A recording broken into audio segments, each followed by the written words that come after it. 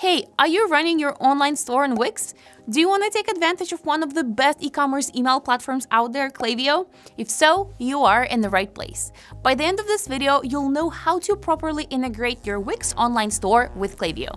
With this native integration that just came out, you'll be able to reach customers with targeted messaging through segmentation, automated flows, and campaigns.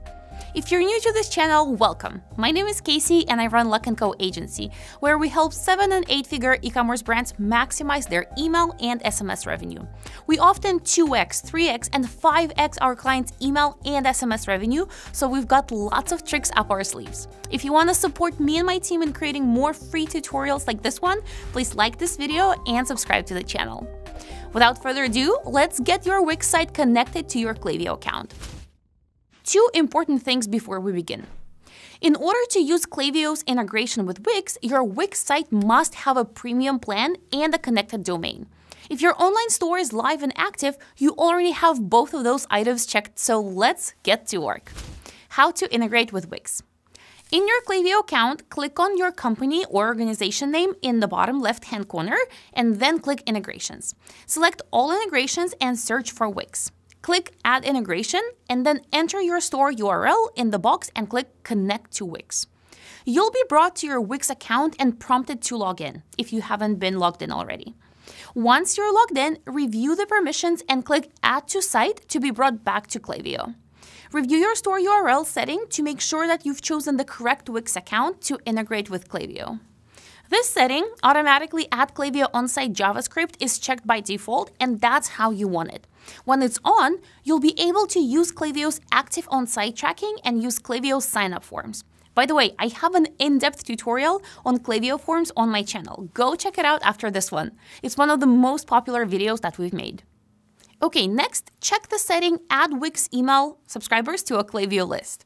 When this is on, customers who opt in to email via Wix, such as during checkout or with a Wix footer form, will be automatically added to the Klaviyo list that you select. Select a Klaviyo list from the dropdown, such as your newsletter list, that you wish to add subscribers to. Side note, if you need to create a new list in Klaviyo, navigate to the List and Segments tab under Audience, then click Create List/Segment, choose List, name your list, and click Create List. Now click Complete Setup. After a loading screen, you should see a success message reading, "Your Wix account is now connected to Klaviyo." Yay! Great work! You've finished integrating. Now your Wix data will start syncing to Klaviyo. If you ever need to edit your Wix settings, this is what you do. In your Klaviyo account, click on your company name in the bottom left-hand corner, then click Integrations. Select Wix on the list of enabled integrations, and you will be brought to the Integration Settings page where you can make changes. Once you're done making changes, don't forget to click Save Settings. Create automated messaging with Wix. Now the fun stuff. This is why this integration is so cool. You can now build automated flows that communicate directly with your website and automate some of your sales. Great news! Klaviyo already gives you a few pre-built flows for Wix. To access them, go to Flows on the left, then click on either Browse Ideas or Create Flow. Then, next to the search bar, click on this drop-down menu and choose Wix. You'll see that you have a choice of a few different cart reminders flows, a thank you flow, win-back, and some shipping and post-purchase related flows. Let's quickly check out the abandoned cart reminder. This is the bread and butter for any e-com store.